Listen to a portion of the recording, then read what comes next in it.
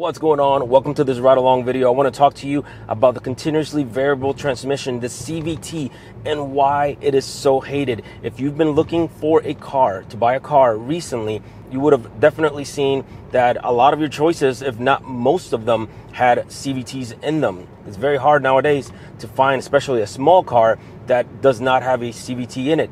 But if you ask anybody, would they recommend a CVT? Most people are going to tell you no, and most people will tell you that they suck. I'm here to tell you why everybody hates this transmission. Not all of this is opinion. Nissan has been using CVTs for a long time, and they have at least 3 class action lawsuits that I know of for different problems with their, CVTs. Honda had a problem with their CVTs where the cars would actually feel like they were parked when they were not. Subaru had issues with, this is older issues, but they had issues with the cars with the CVTs actually stalling. So these transmissions can have their mechanical issues and their, really big problems that require recalls, but it's not all about that. One of the problems with CVTs is that the performance is just lackluster. If you're driving a CVT, you might notice that when you're taking off from a standstill, the car's kind of sluggish. It goes slow and it takes a while to get up to speed.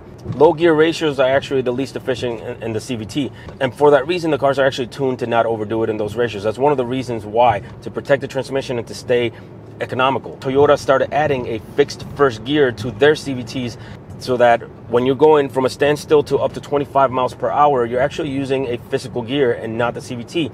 Then when you pass 25 miles an hour, the CVT kicks in and it can stay efficient and it'll, theoretically last longer and save you on gas. But that's not the only reason why their, performance of a CVT is lackluster. It's a very boring feeling. We're all used to actually driving a transmission that rises and lowers in RPMs as it changes gears. And we've gotten used to that, momentary shift in RPMs, and it's a very traditional feel. With a CVT, you don't get that at all.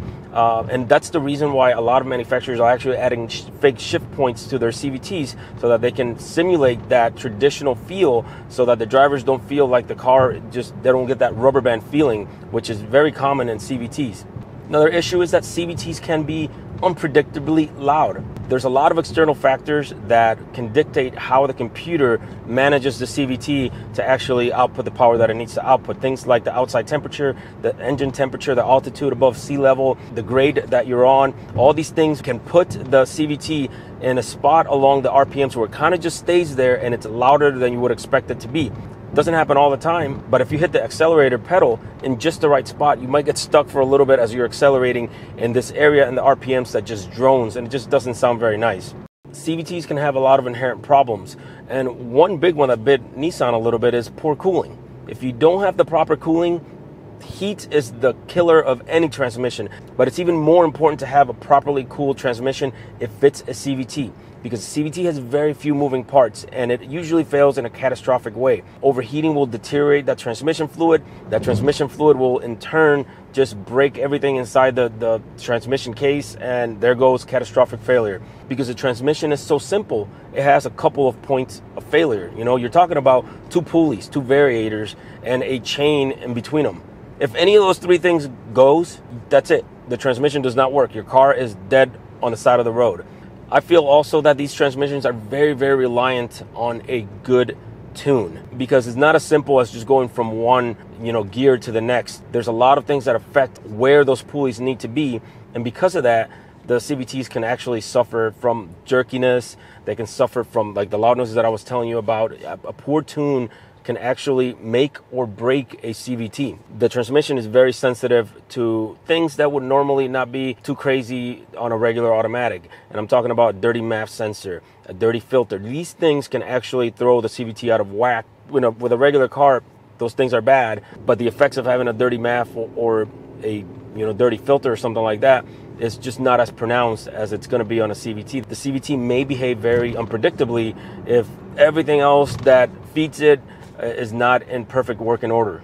If you do manage to apply too much torque to the CVT under certain conditions, you can very easily score the variators. Once you do that, the CVT will actually slip, the chain will slip. If you feel that slipping and that's happening, that's obviously a really bad thing that eventually will lead to catastrophic failure. So that's another inherent problem with the CVT, that it is restricted by torque. And to go with all of that is the fact that regular automatics are actually just way more forgiving if you forget to change the transmission fluid at the regular interval, or if you have been doing a lot of spirited driving and you've heated up the transmission a little bit.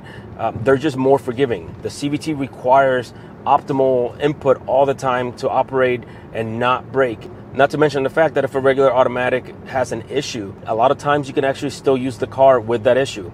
It might miss a gear completely, something like that.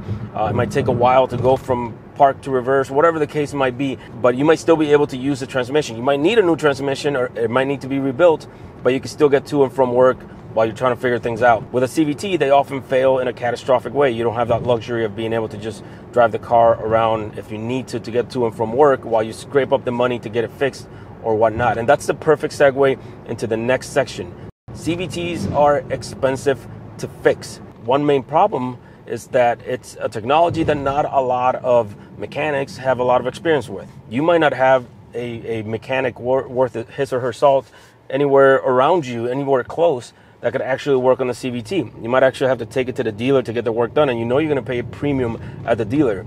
This is, of course, if you're out of warranty, you have to do these repairs. So with a regular automatic, it might cost you $1,000 or $1,500 to get it completely, rebuilt or fixed. So if you're keeping a car long term, and that's the difference between you having a car and not having a car, that's not too bad. But with a CVT, now we're talking $3,000 to $10,000. That's a big difference. And the reason is because, like I said before, when CVTs fail, they fail catastrophically. Usually you can't just fix this or fix that. You have to actually replace the entire transmission. Parts are hard to find for them. And again, you're hard pressed to find a good mechanic that knows how to work on them. For this reason, it costs so much to get your transmission fixed. So that kind of rolls into the next point that I wanted to make, and that's that CVTs are supposed to be cheaper. So what's going on here? Well, they are cheaper. They're cheaper for the manufacturer. They have very few moving parts. They're much easier to manufacture, and they're more economical than a regular automatic transmission. For this reason, more and more, manufacturers are actually going to CVTs in their car. They can actually charge you less money for the car, which makes them more competitive. So a CVT is going to be good for the manufacturer, but that doesn't necessarily mean that those savings, that when you go and buy the car and it's $1,000, $2,000 less than what you thought it would be, that doesn't mean that you're not going to end up paying that money a different way. And one of those ways is through an extended warranty. If you buy an extended warranty, now you're adding $2,000, maybe even more to the price of the car. A lot of people, when they do that, they'll actually wrap the extended warranty into the life of the loan, which means you'll pay even more. If you save $2,000, because you got a car with a CVT when you bought the car, but you have to buy a $2,000 extended warranty, you obviously didn't save $2,000. And another thing, if you're keeping the car long term and you have to replace the transmission after your warranty expires, and that transmission will cost you $6,000 to fix, well, now we're talking about a lot of extra money that this cheap transmission is going to end up costing you. And as far as being more economical on gas, well, I just don't really buy that too much. This car that I'm in right now, I average 22.5 miles per gallon. That's not impressive at all. Granted, it is about the same for all the competition. They're all mid-size SUVs like this one that are not hybrids, are all about the same. But if you're comparing it to a mid-size SUV that has a 6-cylinder engine and a regular automatic transmission, and that's got about the same gas mileage as my car with a CVT, well, then what the hell's the point in having a CVT in it, right? You're not realizing those savings in fuel costs. So I don't like that argument that they're more economical, because I just don't buy it.